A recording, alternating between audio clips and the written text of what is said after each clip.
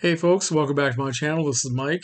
Tonight I would like to show you a little bit more of my music collection, and I would like to focus on my favorite jazz artist, favorite jazz guitarist, Mr. John Abercrombie. And beginning with this record, Characters, which was released in 1978, actually recorded in November of 1977. And this is not his first record, but this is where I discovered John Abercrombie. I had no idea who this man was. Never heard of him before, and I saw this artwork staring at me in the record shop, and it just kind of pulled me forward. And I think that's happened to a lot of people. I know I bought many records because I like the covers. But yeah, anyway, so turned around and looked at the guy's face. That's how John looked back in 1978. And this is a solo record by John. He wrote all the songs, and he also plays acoustic and electric guitar and electric mandolin. And this is one of the most beautiful, meditative, and emotional records that I have ever heard. And I love it. I've played it so many times over the years, and I have to say it's gotten me through a lot of very rough moments. And I just can't say enough about it. Probably sound like I'm babbling like a fool, but anyway, this is where I discovered Mr. Abercrombie, and everything else I have here on vinyl is more or less in chronological order. I don't have a complete collection of what he has on record and CD, but I do have quite a bit. His discography is very extensive, and there are a lot of things I haven't found yet. So anyway, in 19 well, John let's see, he went to the Berklee College of Music in Boston. He did a lot of work with several artists and did a lot of touring. And finally, in 1975, he made his first solo record, which is called Timeless, along with Jan Hammer on organ, synthesizer, and piano, and Jack DeJohnette on drums. And this has got a little bit of water damage, so we'll just pretend we didn't see that. Anyway, another beautiful record. Here's John on the back. Okay.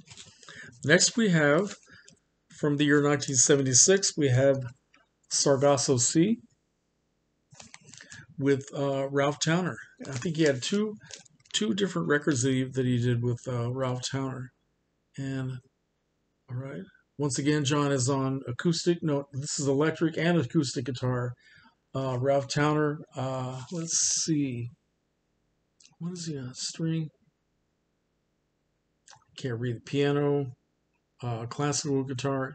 Oh yeah, 12 string and classical guitar. Go a little faster here.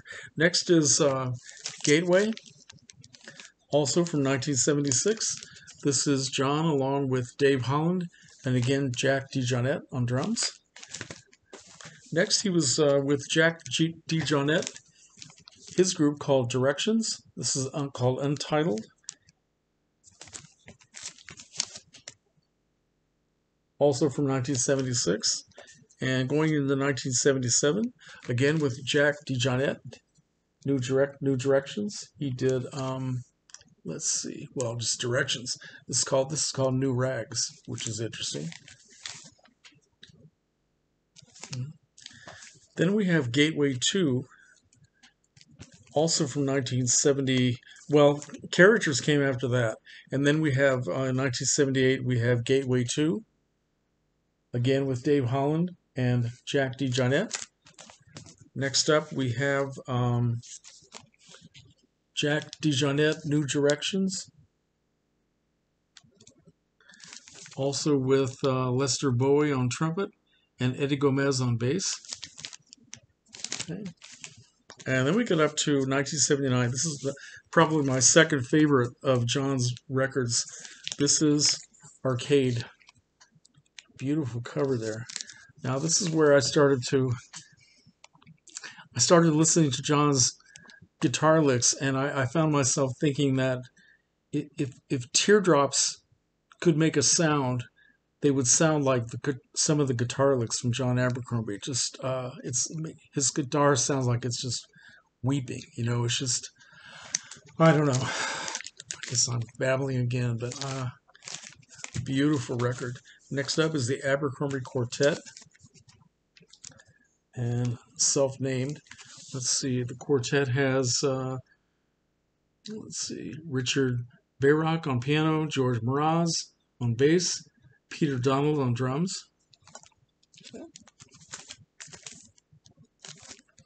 Next up is the quartet, back with another record called M.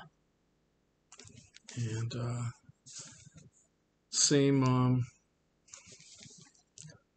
personnel. Next up, his second cooperation with Ralph Towner. And this is called, let's see, what is this called? Yeah. 5 years later. Sorry, my eyes are so bad I can't see the printing on the record. 5 years later. Next up is Drum Strum. This is from 1984. So, and 5 years later is from 1982. So, yeah. Next up is Solar with John Scofield. This is from 1984. And this is the only one that I also have on CD. This was reissued in 2003 on a different label. So it has a different date, but it's actually the same record. Okay, so next up is Night from the year 1984. This has, let's see, John on guitar, Jan Hammer again, keyboards, Jack DeJarnette on drums, and Mike Brecker on tenor saxophone. And next we have Getting There. I love that cover. That is beautiful. Nice artwork on the back as well. And this is from the year 1988. And this features, let's see. Okay, now on this one, John does electric and acoustic guitars and guitar synthesizer. We have Mark Johnson on bass, Peter Erskine on drums, and a guest appearance by Michael Brecker, once again, on tenor saxophone. Then we have, the last thing I have on vinyl is this trio, simply called John Abercrombie, Mark Johnson, Peter Erskine. That's the name of the record. And this is a live album, recorded live in 1988 at the Night Stage in Boston. And I like this record a lot. What's interesting about this is it has this wild, insane version of one of my favorite standards, which is Stella by Starlight, the theme music from the classic ghost story, The Uninvited, back in 1944, which became a standard a year later when someone wrote lyrics to it. And everybody recorded it either as a vocal, I think the first was Frank Sinatra, vocal or instrumental, all down through the years. So John and his group did just this crazy version of Stella by Starlight. I've never heard anything like it, but it's just really incredible. So that's the end of my vinyl collection. Then I already showed you the Solar CD. And then I have, let's see, it's called Current Events. This is John, once again, doing the guitar synthesizer and the guitar. Mark Johnson on bass, Peter Erskine on drums. And this is from, let's see, yeah, this is from, yeah, Think Mike, 1986, okay? Then we have While We're Young, John Abercrombie, Dan Wall, Adam Nussbaum. And this is from, let's see, 1993. So you can see there are a lot of gaps in what I have here. This is November. It's a nice black and white cover. Okay. Then we go up to, now most of these are on the ECM label. Several of them are not. This is on the Steeplechase label, which is something I don't know much about. This is Nosmo King, John Abercrombie, and Andy Laverne. Nosmo King. Next up we have